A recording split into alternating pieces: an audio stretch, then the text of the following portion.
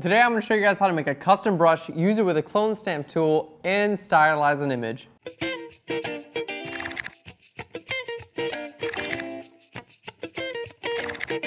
Hey guys, my name is Aaron Nace. You can find Phlearn on Twitter at Phlearn. We're going to do something really cool today. I'm going to show you how to make a custom brush completely from scratch that mimics dirt, and then we're going to use that in combination with a clone stamp tool to clone stamp dirt in a realistic way that's going to look really, really good. Let's get into it because we got a ton to learn. This is our image by Robert, and just a really, really cool image.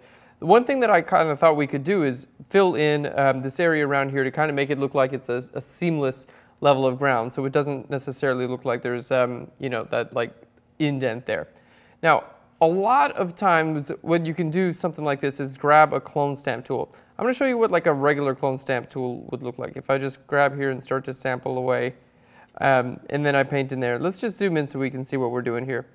Can you see how like the edge of it's just, it shows up as a little bit fuzzy. There's going to be like a bit of a fuzzy edge, and between like one area of clone stamp and another area of clone stamp, you wind up usually getting something that just kind of looks like not really that natural. You usually get something that's just a little bit more like, it has that like fuzzied edge. So what we're going to actually do is we're going to build something that looks a lot like dirt and then use that to make sure that there is no such thing as that fuzzy edge there. So really, really cool. Here's how to do it. We're going to make a new document by hitting Command N. That's our new document, and let's make it 500 pixels by 500 pixels, and we're going to hit OK. Now, there are a lot of brush tools here in Photoshop. If you just right-click, you can see all these cool brushes. You could even go to Load Brushes, or let's just go to our natural brushes. Let's click over here on Natural Brushes, and I'll hit Append here, and this will just add to these. So we have all these like cool like splatter brushes and things like this. There we go, and I'll just paint on here something that looks like that. Kind of nice. I would just recommend having some fun with these, like make some of these larger and some of these smaller. There we go. This is just going to show up a little bit different from the normal brushes that, you know, are just the regular shape in Photoshop. All right, what does this look like? A little like splatter. Maybe we'll make that even bigger and then have some like splatters and stuff like that. So I'm just making something that looks completely random, if you haven't been able to tell that so far. There's no real rhyme or reason to what I'm doing. I'm just kind of like making some random shapes and things like that. All right, and I'm painting with black. Black on white, and that's what's going to make basically like a custom brush shape. So just something like this that looks totally, completely random. That's pretty good, actually. I don't really need anything much more than that. All right, so what we're going to do now that we have this jumbled mess here, what we're going to do is go to Edit and Define Brush Preset. Now we're just going to call this Dirt.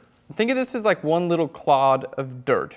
So we're going to hit OK, and now that's called Dirt, and then I can paint around with this paintbrush, which is cool.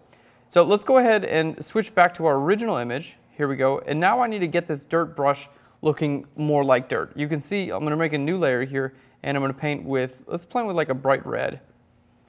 There we go, something like that. Okay, so we can see, let's just make the brush a little smaller. This is what it looks like now. Still not incredibly dirt-like. So what we're going to do is go in here to our brush settings, and we're going to change a few things. All right, there we go. Let's go to Window, and then down here to Brush. And then now what I'm going to do is actually build some shape dynamics in there. So I'm going to click on this shape dynamics right there, and I'm going to load our size jitter all the way up, just like that. We're going to take the minimum diameter down and the angle jitter up as well. And that's just going to help us like have a little bit more of a, it's going to randomize the pattern quite a bit. Our brush tip shape here, I'm just going to take our spacing and we're going to bring that up a little bit. There we go. So it looks like something like that. So now we're seeing kind of like individual clumps of dirt. That looks even better.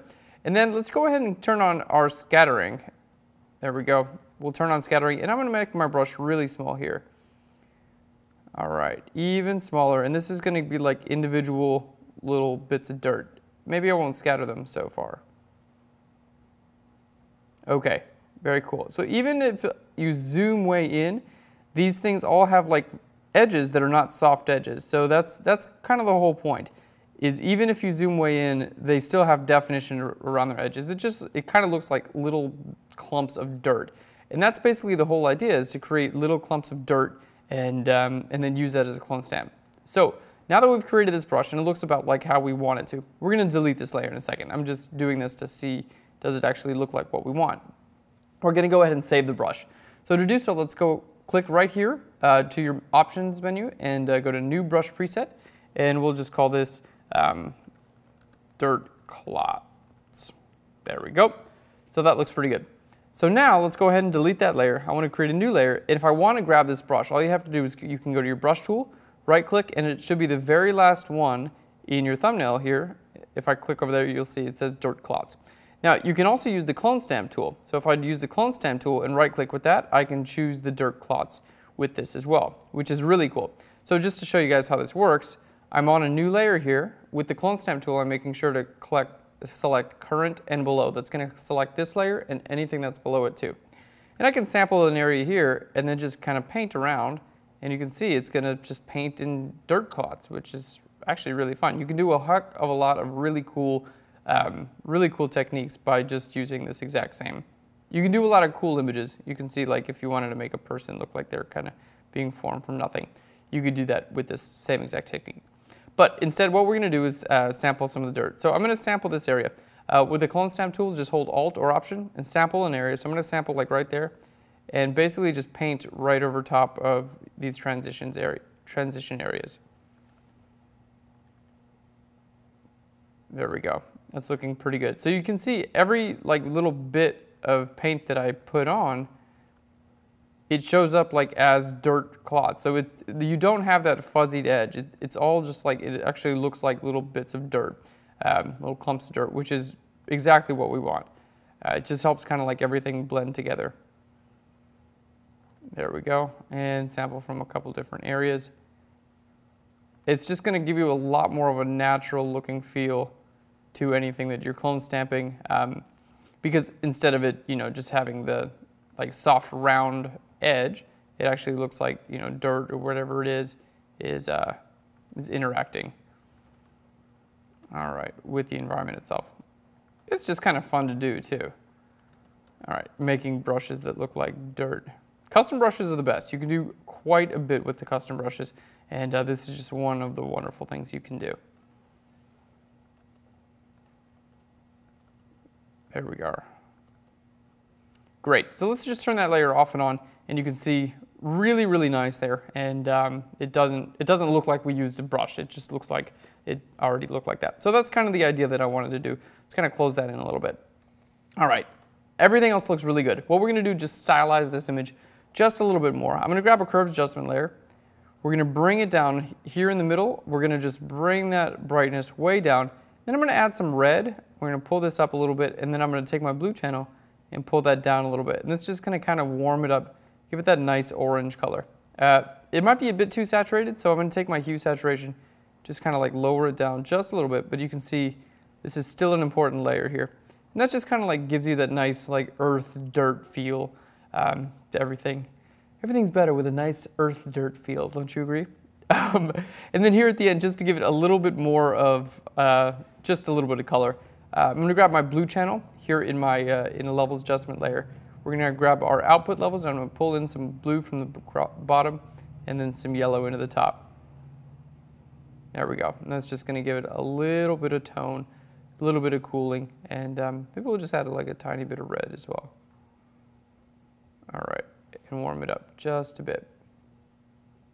There we go. So just a little bit of toning, especially there on his skin, kind of warms that up as well, and just it takes away that like coolness of it, and really makes it seem a lot more earthy. So there we go. That's it. And you can see that it really didn't take too long. So let's just click all those. I'm going to hit Command G to group them together, and we'll show you guys the before and the after. Let's just zoom in so you can see that before and the after.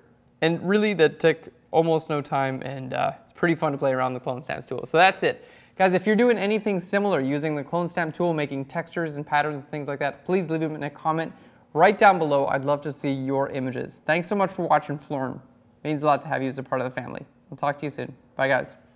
Hey, guys, and welcome to Phlearn. My name is Aaron Nace. You can call me on Twitter. No, you can't call me anywhere, actually. Just call me maybe. That's helping. Carly Rae Jepsen here. Just call me maybe. Hi guys, Kat from Phlearn here. For more information on our episode, please check out our website at www.phlearn.com. Also check out our latest photo shoots, which include turning a woman into a chocolate bar, making an epic burger, and lighting a hand on fire. If you want a free tutorial, please sign up for our newsletter because it's a free tutorial. It's awesome.